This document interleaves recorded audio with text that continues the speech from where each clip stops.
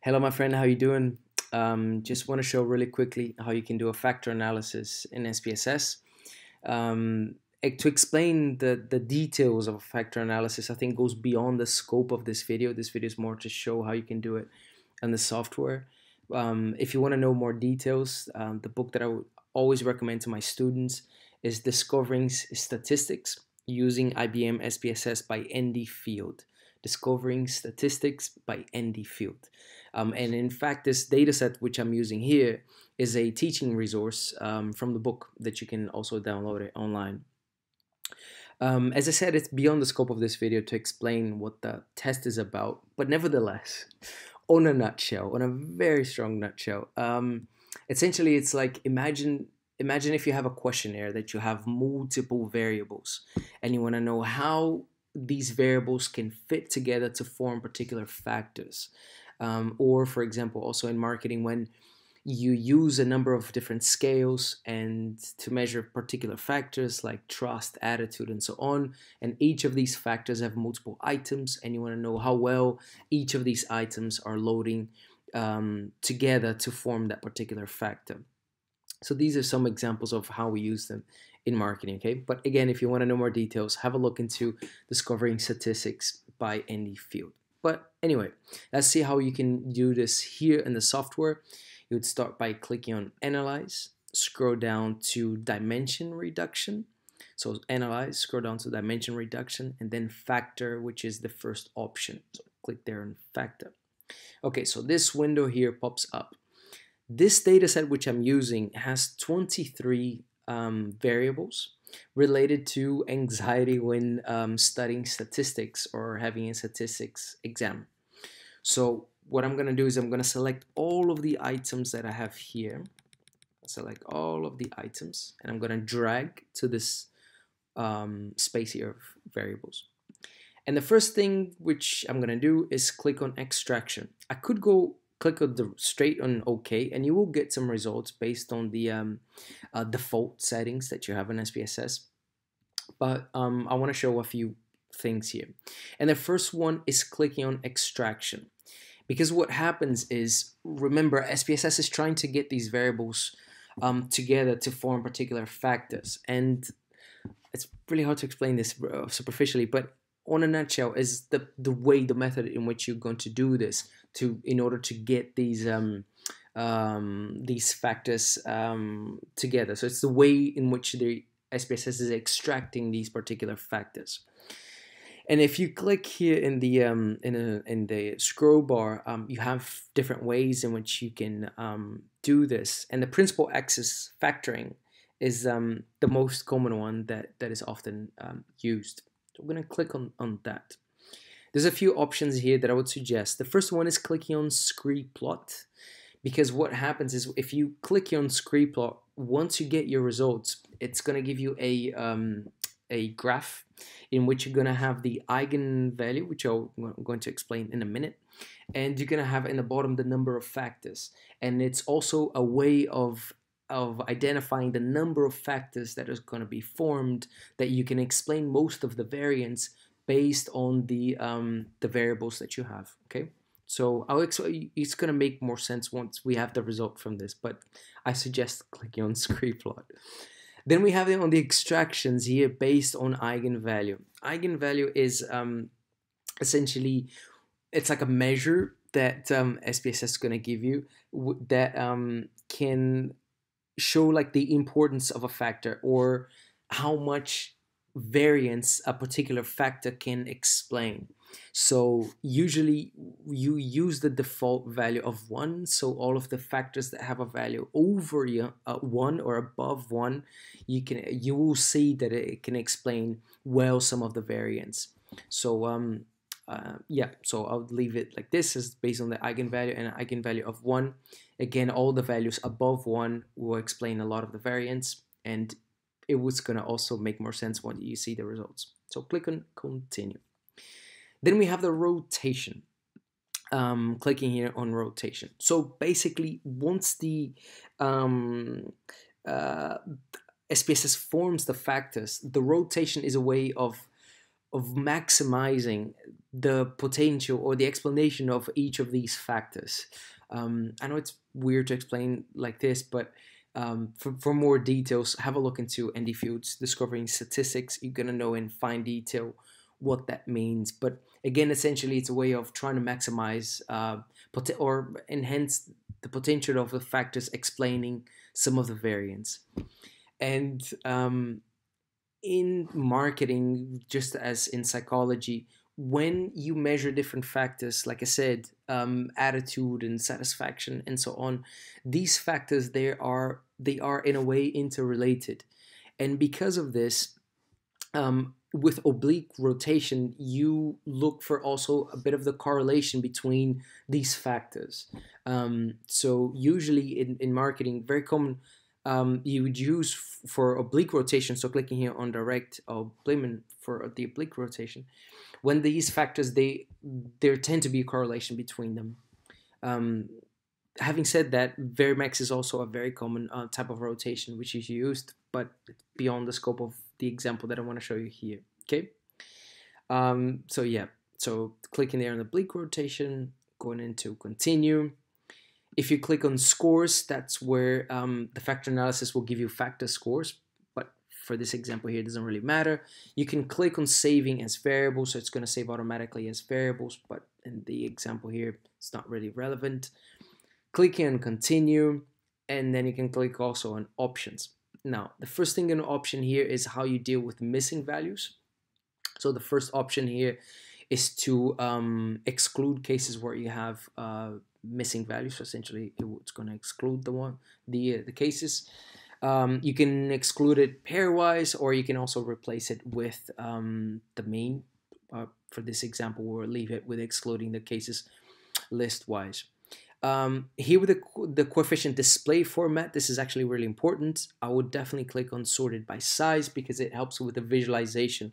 It's going to have there'll be a table in the end with the output that if you click here on sorted by size, then you're going to see exactly really clearly the factors. So that's quite relevant. The one suppress small coefficients, that's also an important one because basically whenever you have variables that have very low loading, then it will exclude. There are different guidelines as how authors would use them. Personally, I would suggest using as a how to say, like a reference of 0.3. So the loadings over 0.3, they will be used. The ones below 0.3, they're not going to be used, and they were going to be suppressed. So it may happen that you're going to have variables within your questionnaire that all of a sudden on your results, they will sort of disappear.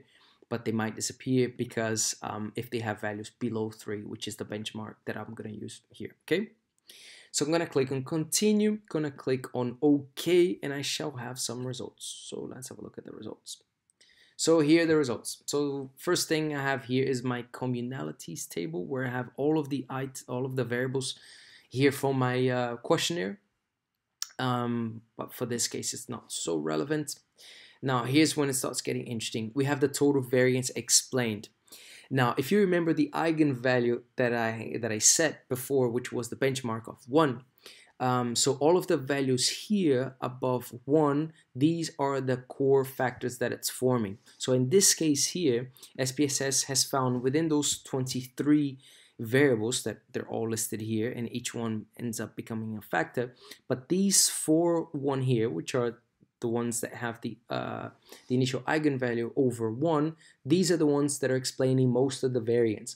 So if I have a look here in the second group of columns, if you see the cumulative variance, if you see these top 4 factors here, they are explaining for 40% of the total variance, and that's why SPSS is suggesting these 4 main factors here from the 23 variables that we had. And here we have the Scree Plot. So essentially on the Scree Plot, what we're looking here is the point of inflection where in the curve. So which is another way of visualizing the factors. So I have here my eigenvalue, and I have here the number of factors. And as you see here, around the value of 4, around the value of 5, that's where you have the point of incidence of the curve. In this case here, because the data is not so big, it's not so clear. But when you have a data set which is immense, when it's really big, then the Scree plot is really important for you to see the change, this inflection point. But in our case here, it's not really so relevant because we can see quite clearly here that we have actually 4 factors. Okay. All right, and then in the pattern matrix here, I can see really what the variables are in the factors. We had clicked before that we wanted them in order, so we can sort of see. So we have here 1, 2, 3, 4, 5, 6, 7, 8 variables that are explaining this particular factor. So if I look at the specific variables, I have here, I woke up under my duvet thinking that I am trapped under a normal distribution. I can't sleep for thoughts of eigenvectors. I weep openly at the mention of central tendency. So all of these, I don't understand statistics. So all of these variables here together in this particular factor, they're sort of all more or less related with feelings of anxiety and so on, related to statistics. So usually you would label this particular factor. So I don't know, you might want to label it as anxiety or something like that. Then we have a second factor here. You see 1, 2, 3, 4, 5 items, and this one says, everybody looks at me when I use SPSS. If I'm good at statistics, my friends will think I'm a nerd. My friends are better SPSS than I am. My friends are better statistics than me. So these are all variables that more or less speak about the relationship of how others see you in relation to statistics. So the first factor here related more about feelings. The second factor here more about how others see you in relation to statistics. Then we have a third factor here. 1, 2, 3, 4, 5, 6, 7 variables. Computers are out to get me. Computers are useful for only playing games. All computers hate me. SPSS also crashes when I try to use it. So these are all variables that are related with computers, for example. So you could label this factor as computers. And the last factor, which are only 3 variables, 1, 2, 3. I have never been good at mathematics. I did bad at mathematics at school. I slip into a coma whenever I see an equation. So all of these last ones here related to mathematics. So you could maybe label this factor as mathematics. So essentially from this example here, really quickly just showing you how to do it on SPSS. You went through all of those steps, and out of 23 variables on that questionnaire, you ended up with 4 factors. 1 factor related to anxiety or feelings related to statistics. You had a second factor here related about how others see you in relation to statistics. You had a third factor here related to computers, and you had a fourth factor here related to mathematics. And as we saw in the table before, with the total variance explained, those 4 factors explaining for a total of around roughly 40%, of the total variance. Okay, so on a very quick nutshell, just a quick tutorial showing how to run factor analysis on SPSS. So those are the main steps that you would go through. And if you need any more details, I would strongly suggest Discovering Statistics by Andy Feud. Overall, I think that statistics books are really, really dry and hard to follow, but I think he's an extraordinary author, and I'm sure that you're gonna like it. All right. And to finish off with my musical suggestion for you, in case you're studying, I would suggest a band from Iceland called Sigur Rós. I have no idea what they sing in their language, so it's great because I don't get distracted by lyrics. So listen to Sigur Rós from Iceland. They're an amazing band, sort of like atmospheric sounds. You're really gonna love it while you do your statistics and run your tests. Okay, all the absolute best. Take care, and bye-bye.